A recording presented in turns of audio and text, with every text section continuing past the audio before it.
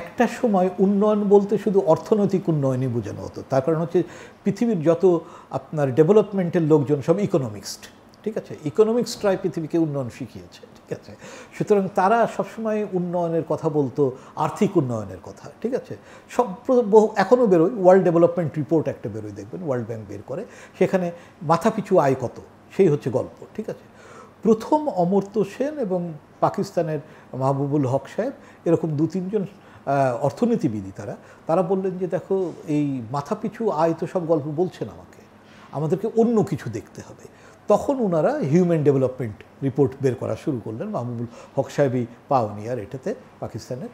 এবং তখন হচ্ছে যে হিউম্যান ডেভেলপমেন্ট সূচক, শিশু মৃত্যুর হার কত, মাতৃমৃত্যুর হার কত, নারীর ক্ষমতায়ন কত, পানি, সুপেয় পানির ব্যবস্থা কত, সেগুলো এখন উন্নয়নের ভিতরে আসছে। এবং এই আসার ফলে এখন যেটা দেখা যাচ্ছে যে স্বাস্থ্য না হলে কিন্তু দারিদ্র্য নির্মূল হবে না। আর দারিদ্রতা নির্মূল করার পরও সেটা ধরে রাখতে গেলে কিন্তু আবার স্বাস্থ্য লাগবে। তো স্বাস্থ্য কিন্তু যেটা আমরা বলি যে কনসিকুয়েন্সেস আবার কজও, মানে স্বাস্থ্যের কারণে রোগী দরিদ্র হচ্ছে, আবার দরিদ্রতা থেকে যদি আমাকে ফিরিয়ে আনতে হয় তাহলেও তাকে স্বাস্থ্যটা ফেরত দিতে হবে। সে যদি স্বাস্থ্যবান হয় তাহলে সে কাজ করে খেতে পারবে, কাজ করে খেতে পারলে তার নিজের অবস্থার উন্নতি হবে, তার অবস্থার উন্নতি হলে দেশের অবস্থার উন্নতি হবে। সুতরাং স্বাস্থ্য কিন্তু এই দারিদ্রতা নিরসনের একেবারে মূল জায়গাতে এখন দাঁড়িয়ে রয়েছে। সুতরাং স্বাস্থ্যের সাথে উন্নয়ন, দারিদ্রতা নিরসন সবটারই একটি সম্পর্ক রয়েছে। খাবারের অভাবে দুর্ভিক্ষ কখনো হয়নি, খাবারটা না পাওয়ার কারণে দুর্ভিক্ষ হচ্ছে।